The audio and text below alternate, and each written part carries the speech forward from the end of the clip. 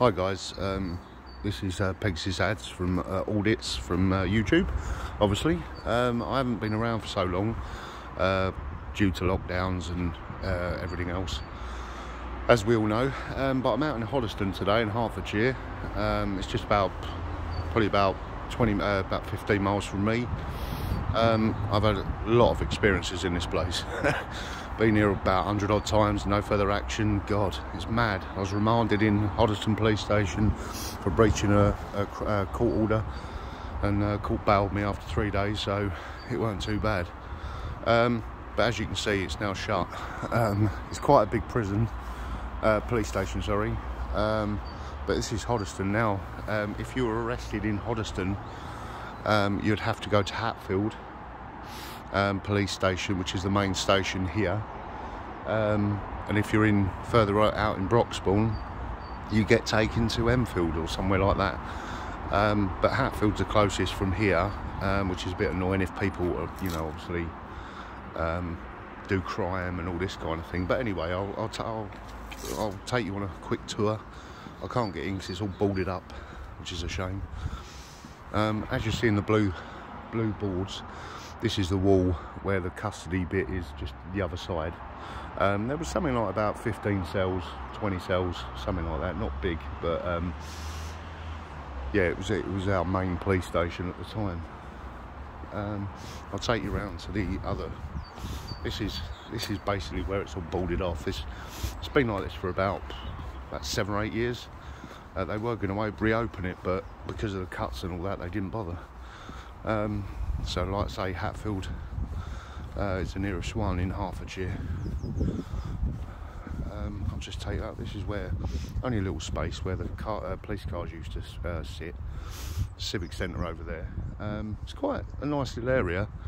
The only problem, you've got a Civic Centre which hasn't been used for a while, obviously through lockdown, so I don't know if that's going to carry on. Also, you've got like the NHS, which is like a walk-in, like small miners. I'll take you around. This is where the police used to come in to park. And I'll just go down this ramp. Still the wall. Still got some houses around the site. It's a nice building. Very nice building. But yeah, as I come down, there's a few houses down here. It takes a little while. It's a nice day today, actually. It's really nice. But yeah, this is where the police cars would come in for custody, obviously. And this is the back entrance.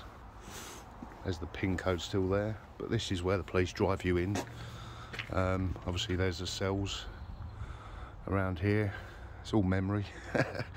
Obviously, police parking and stuff like that. It's all closed up. It's all secure. The prison van used to sit outside to wait for inmates, obviously the remands, to take them to court or recalled to prison. But there's the little size. There's the interview room, the DNA. No, not interview room. Sorry. Hang on. I think that's the DNA room where you go and have your photos and fingerprints taken, and then you've got the interview rooms here on these two windows. It was quite scary at the time, but you know what the police are like, they try and fuck you over on anything. But this is the main entrance. Main entrance of the building. As you can see, it's not very big, but you've got all the offices up there. It's quite big. There's the front entrance.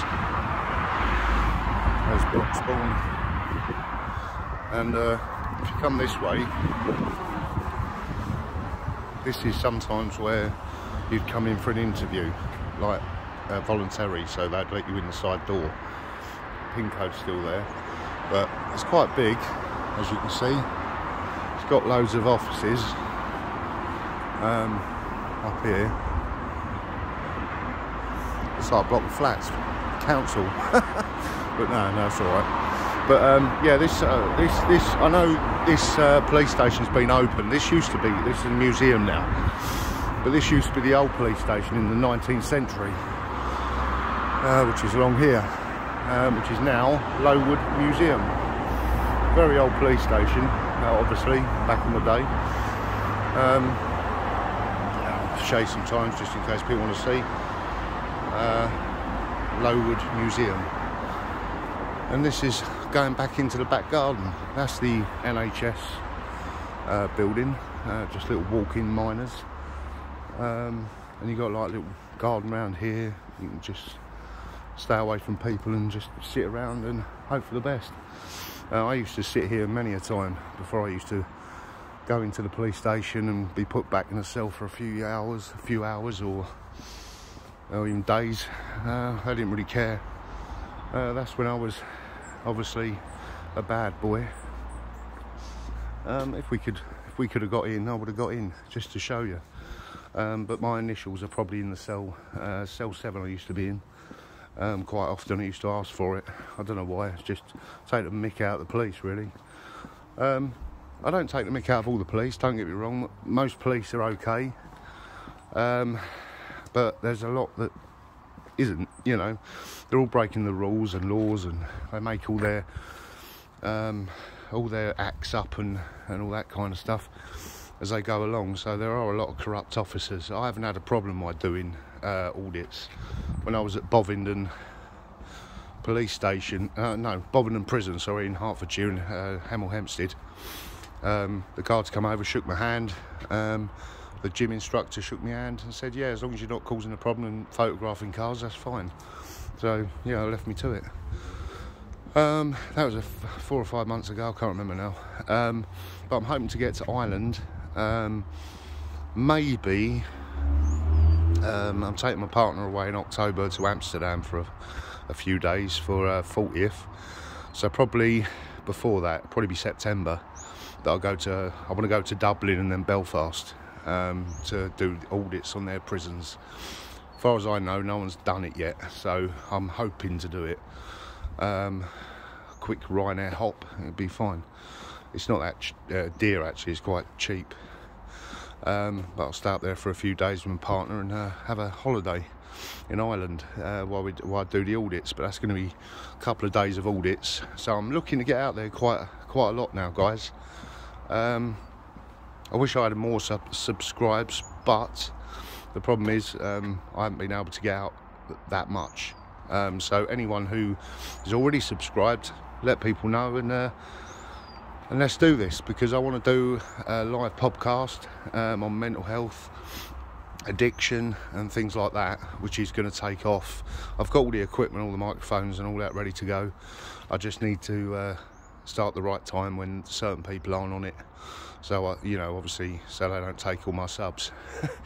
But anyway, that'll be coming up. I've got to work out certain audits and how to do it on the computer and stuff like that.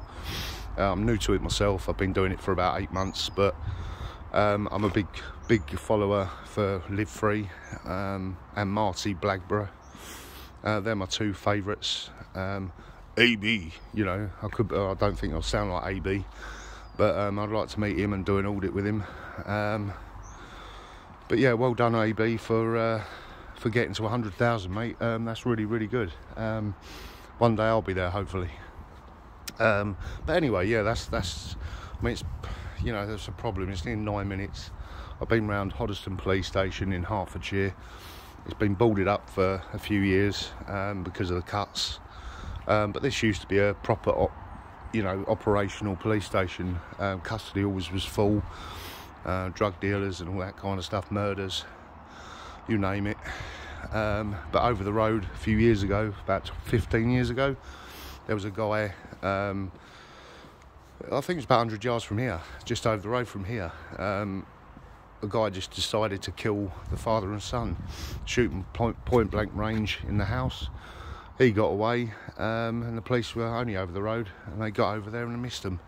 But they finally got them, which was good. It took them a while, but they did it.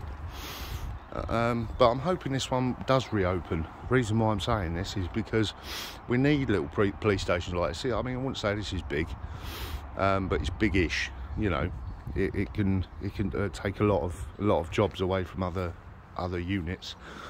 But that's the government for you, isn't it? But Oh well. But anyway, I thought I'd do you a quick one. I'll do another little walk around, just so you can see Hertford Police, Hoddesdon Police Station. Sorry, I'm still asleep, I think. Only took me about half an hour drive here. It's not too bad. Partner's at work, so it gives me something to do, I suppose. Right, I'll go round again and have a look of the outside and then back round, and we're good to go for, hopefully, like I say, Island Police Station, Island Prisons. I'll do a couple of Irish police stations, but that's not on the cards at the moment. But I want to see if I can do Dublin Islands prisons, because they're big. they're a lot different to what I'm used to. I went to Woodhill a couple of times, Woodhill Prison in Milton Keynes. It was alright, weren't too bad. Some prison officers were corrupt, but there was a lot of inmates who were bullies and stuff.